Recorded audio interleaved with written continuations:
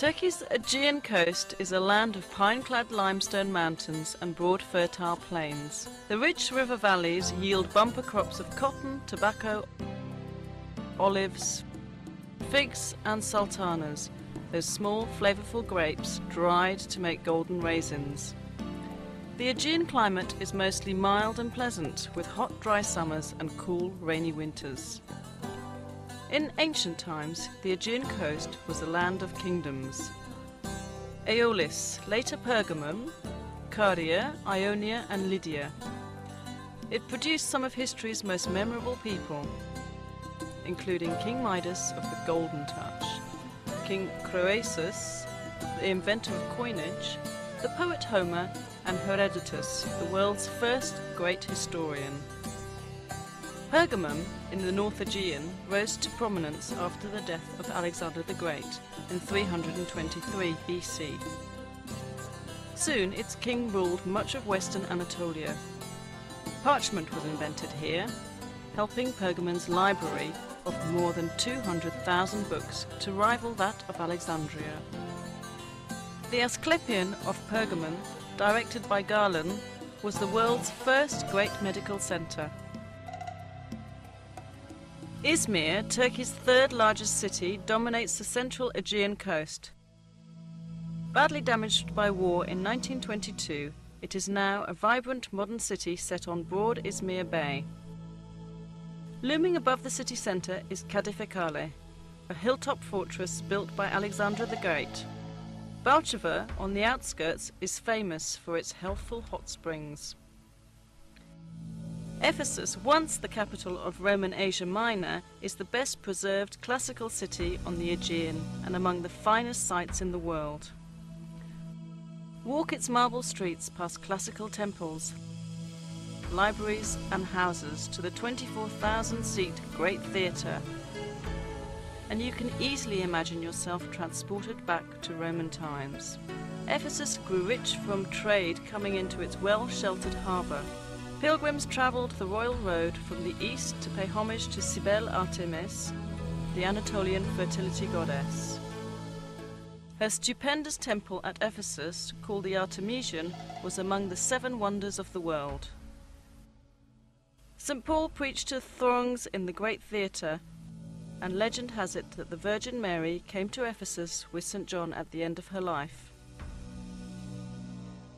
Among the highlights of a stroll through Ephesus are the 2nd century Library of Celsus, beautifully restored, the Temple of Hadrian from about the same time, the Odeon or council chamber, and the Prytaneum or city hall. The terrace houses on the hillside overlooking the main street are filled with fine mosaics. Many have been restored.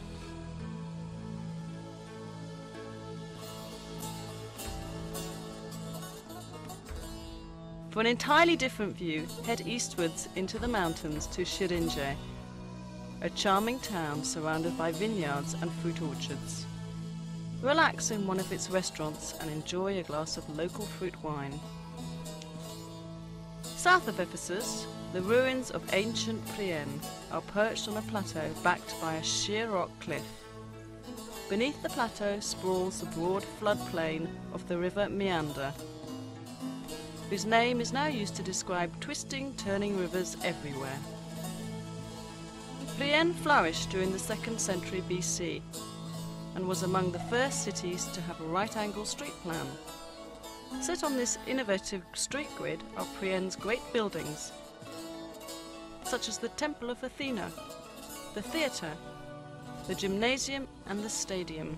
South, across the floodplain from Priene, is Miletus, an even larger and more important city with a freestanding 15,000-seat theatre. Built in Hellenistic times, the Miletus theatre was repaired extensively by the Romans and is still in very good condition. Miletus flourished from 700 BC to 700 AD. It was among the largest cities in Anatolia, boasting a population of nearly 100,000. Many famous people were born here, including the philosopher Anaximander, the mathematician Thales, the city planner Hippodamus, and Isidorus, the architect of Hagia Sophia in Istanbul. A short distance south of Miletus is Didyma, famed for its gigantic marble Temple of Apollo, from which mystic priests issued enigmatic prophecies rivaling those of Delphi.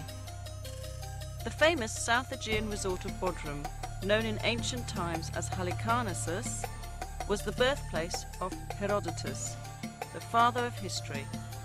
Halicarnassus enjoyed its great prosperity during the 4th century BC under King Mausolus. Upon his death, his wife fulfilled his plan for a gigantic royal tomb. Called the Mausoleum, it was among the 7 wonders of the world. Crusader knights later built a romantic castle on the point of land between Bodrum's 2 perfect bays. It's now the world's foremost museum of underwater archaeology.